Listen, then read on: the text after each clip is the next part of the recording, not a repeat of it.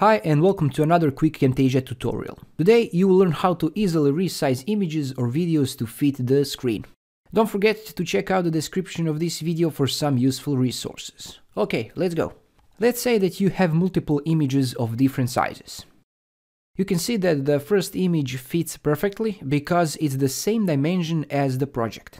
To check project dimensions, go to this drop-down menu and click Project Settings. You can see lots of dimensions here. If you want a high-quality video that fits HD resolution, make sure that you choose this widescreen 16:9 aspect ratio with 1080p. Okay. The second image is a bit smaller, so you can just select it and stretch it beyond the canvas. Select those dots around the image and just stretch it.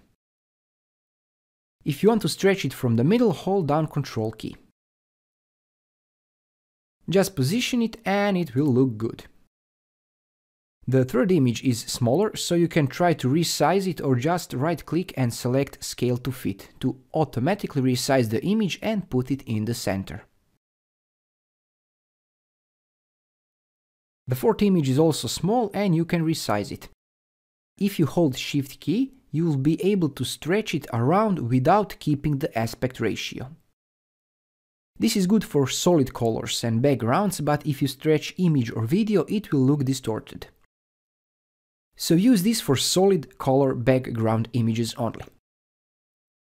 And this is how you resize your images and videos in Camtasia Studio.